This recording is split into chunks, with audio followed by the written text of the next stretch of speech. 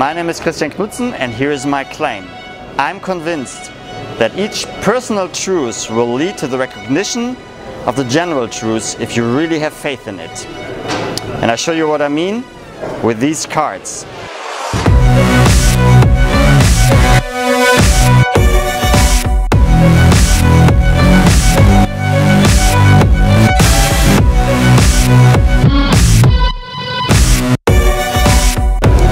Chris, yes. Would you please point to any card with your forefinger?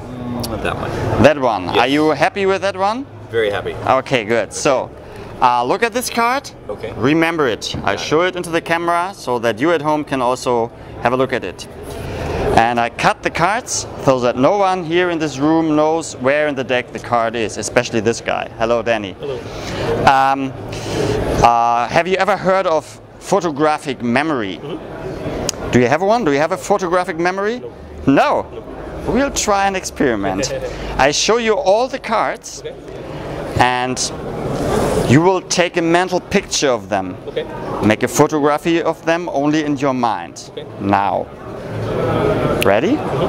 Okay, that was fast. Very good. Now for the first time, Chris, tell us, which card did you look at? Ace of Diamonds. Ace of Diamonds. Yes. Be really honest here, Danny.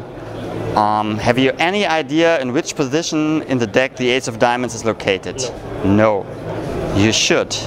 After all, I just showed you the cards. You have to believe in it. I think somewhere in the back of your mind, with abilities, with the help of abilities you haven't even been aware of, you have memorized the position of each and every card in the deck. So, for the sake of your own glory and for all of our enjoyment, tell us at which position in the deck is the Ace of Diamonds? 13. 13. Are you sure? So now the moment of truth comes. We count to 13. 1, 2, 3, 4, 5, 6, 7, 8, 9, 10, 11, 12, and the 13th card is the position of your choice. And this card confirms that faith can move mountains, because it is indeed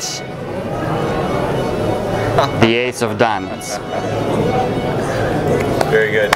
Thank you, both of you. Excellent. Thank you. Excellent. Nice job. Oh, thank you. Yeah. Thank you, Good Danny. job. Excellent. Excellent. Okay.